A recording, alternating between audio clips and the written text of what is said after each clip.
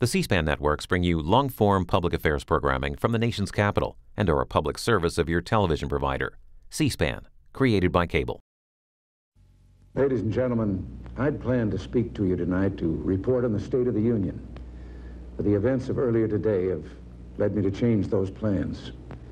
Today is a day for mourning and remembering. Nancy and I are pained to the core by the tragedy of the Shuttle Challenger. We know we share this pain with all of the people of our country. This is truly a national loss. 19 years ago, almost to the day, we lost 3 astronauts in a terrible accident on the ground. But we've never lost an astronaut in flight. We've never had a tragedy like this. And perhaps we've forgotten the courage it took for the crew of the shuttle. But they, the Challenger 7, were aware of the dangers, but overcame them and did their jobs brilliantly.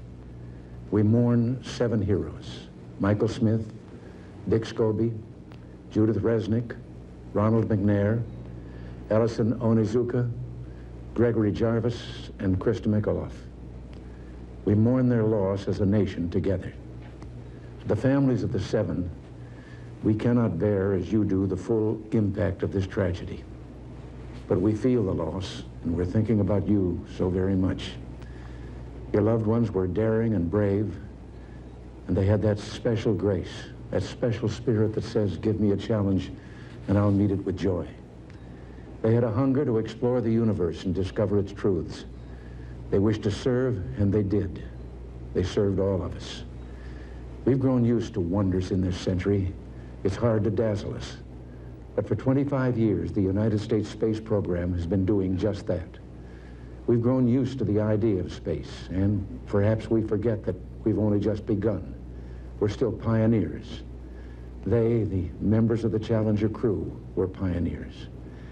And I want to say something to the school children of America who were watching the live coverage of the shuttle's takeoff. I know it's hard to understand, but sometimes painful things like this happen.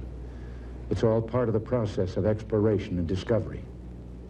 It's all part of taking a chance and expanding man's horizons.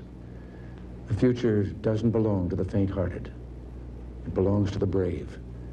The Challenger crew was pulling us into the future, and we'll continue to follow them. I've always had great faith in and respect for our space program, and what happened today does nothing to diminish it. We don't hide our space program. We don't keep secrets and cover things up. We do it all up front and in public. That's the way freedom is, and we wouldn't change it for a minute. We'll continue our quest in space. There will be more shuttle flights and more shuttle crews, and yes, more volunteers, more civilians, more teachers in space. Nothing ends here. Our hopes and our journeys continue. I want to add that I wish I could talk to every man and woman who works for NASA or who worked on this mission and tell them your dedication and professionalism have moved and impressed us for decades, and we know of your anguish. We share it. There's a coincidence today. On this day, 390 years ago, the great explorer Sir Francis Drake died aboard ship off the coast of Panama. In his lifetime, the great frontiers were the oceans, and a historian later said he lived by the sea, died on it, and was buried in it. Well, today, we can say of the Challenger crew, their dedication was, like Drake's, complete. The crew of the Space Shuttle Challenger honored us for the manner in which they lived their lives.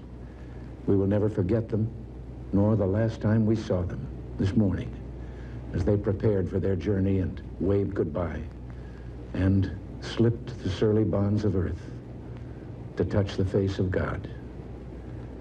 Thank you.